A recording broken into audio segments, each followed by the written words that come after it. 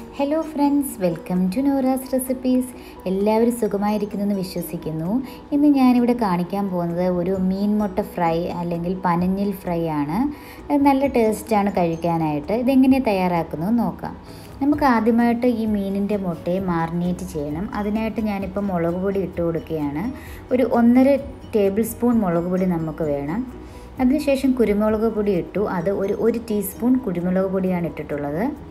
പിന്നെ നമുക്കിതിലേക്ക് മഞ്ഞൾപ്പൊടി വേണം. ഒരു 1/2 ടീസ്പൂൺ മഞ്ഞൾപ്പൊടിയും ഇട്ട് കൊടുത്തിട്ടുണ്ട്. പിന്നെ നമുക്ക് കോൺഫ്ലോർ വേണം. അതൊരു 1.5 ടേബിൾ സ്പൂൺ ഇട്ട് കൊടുക്കാം. 1.5 ടേബിൾ സ്പൂൺ കോൺഫ്ലോർ ഇട്ട് കൊടുത്തു. പിന്നെ നമുക്ക് ജിഞ്ചർ ഗാർലിക് പേസ്റ്റ് വേണം. അത് ഒരു ടേബിൾ സ്പൂൺ ഇട്ട് കൊടുക്കാം.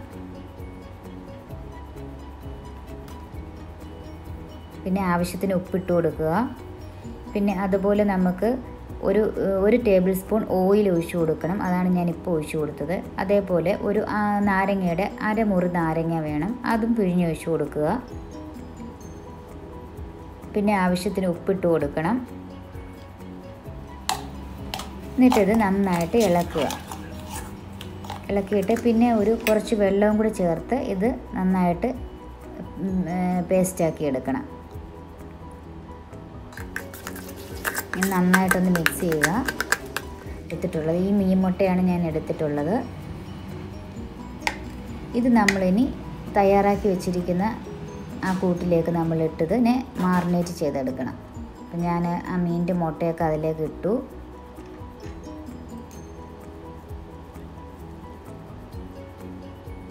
അങ്ങനെ നന്നായിട്ട് മാറിനേറ്റ് ചെയ്തിട്ടുണ്ട്. ഇനി നമുക്കിത് അടച്ച് ഒരു അരമണിക്കൂർ ഫ്രിഡ്ജിൽ വയ്ക്കുന്നതാണ് ഏറ്റവും നല്ലത്. ഫ്രിഡ്ജിൽ വയ്ക്കുക.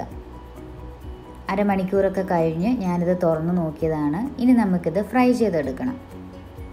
ഫ്രൈ ചെയ്യാനായിട്ട് ഞാനിപ്പോൾ ഒരു പാനൊക്കെ വെച്ചിട്ടുണ്ട്. അതിലേക്ക് ആവശ്യത്തിന് എണ്ണ ഒഴിച്ചു കൊടുക്കുക. വെളിച്ചെണ്ണ ഒഴിച്ചു കൊടുത്താൽ ഏറ്റവും നല്ലത്. അതുപോലെ തന്നെ കുറച്ച് തോനെ വെളിച്ചെണ്ണ വേണം. വെളിച്ചെണ്ണ ഒന്ന് ചൂടായി കഴിയുമ്പോഴേക്ക് നമുക്കിതിൽ കുറച്ച് കൂടുതൽ കറിവേപ്പില ഇട്ട് കൊടുക്കണം. കുറച്ച് തോനെയും കറിവേപ്പില ഇടാം.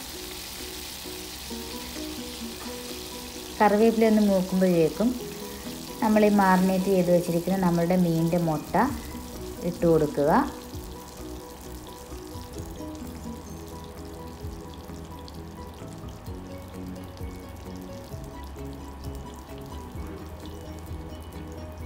വൺ ബൈ വൺ ആയിട്ട് ഇട്ട് കൊടുക്കുക. അതുപോലെ ഞാൻ ഈ മീനിൻ്റെ മുട്ട കട്ട് ചെയ്തിട്ടില്ല. നിങ്ങൾക്ക് കട്ട് ചെയ്താണ് ഫ്രൈ ചെയ്യാൻ ഇഷ്ടമെങ്കിൽ അങ്ങനെ ചെയ്യാം കേട്ടോ. ഫുൾ നമ്മൾ മൊത്തം ഇട്ടിട്ട് ഒരു സൈഡ് ഒരു 5 മിനിറ്റ് മതി. 5 മിനിറ്റ് കഴിയുമ്പോൾ നമുക്ക് മറിച്ചിട്ട് അടുത്ത സൈഡ് ഫ്രൈ ചെയ്തെടുക്കാം.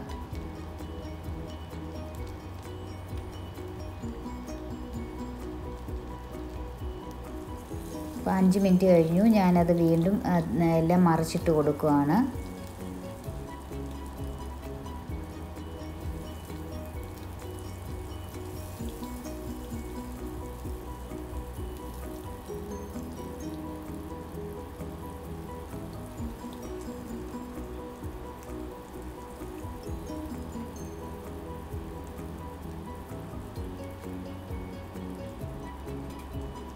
അങ്ങനെ നമ്മളുടെ മീനിൻ്റെ മുട്ടയൊക്കെ നന്നായിട്ട് റെഡി ആയിട്ടുണ്ട്.